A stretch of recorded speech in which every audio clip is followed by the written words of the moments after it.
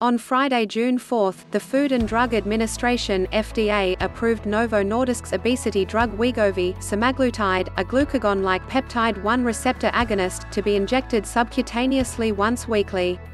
Wegovy is a higher dose 2.4 mg version of the diabetes drug Ozempic, semaglutide.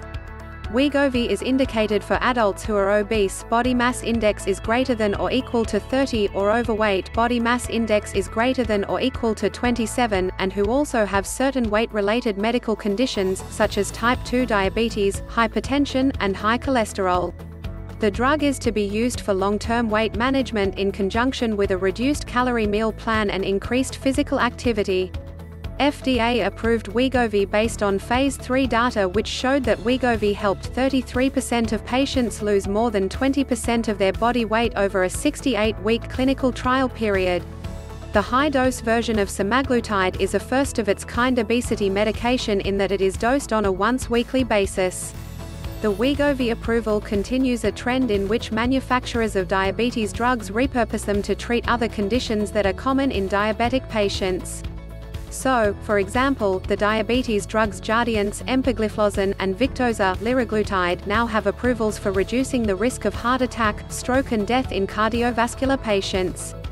Obesity affects more than one-third of adults in the US since 1980. The obesity rate among adults has more than doubled. Reversing the trend has proven difficult.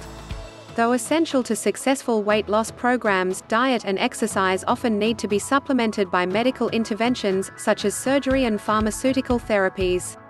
Wegovy adds to the armamentarium of pharmacologic therapies targeting weight loss, which in the past decade has expanded to include Saxenda, liraglutide, Contrave, bupropion, naltrexone, and phentermine, topiramate.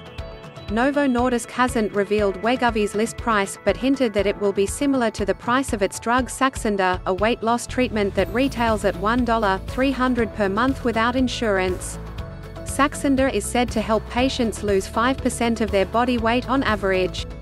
In studies released by Novo Nordisk, participants taking Wegovy had an average weight loss of 15% of their body weight. Though Wegovy holds promise, it will likely have to contend with uptake challenges. Sales of weight loss drugs have disappointed for decades. Lingering safety doubts persist after several high-profile withdrawals, including the combination drug fenfluramine, phentermine in 1997, Meridia, sibutramine in 2010, and Belviq, lorcaserin in early 2020. Other once promising weight loss drugs, such as Acomplia, rimonabant, failed to gain EU approval due to safety concerns.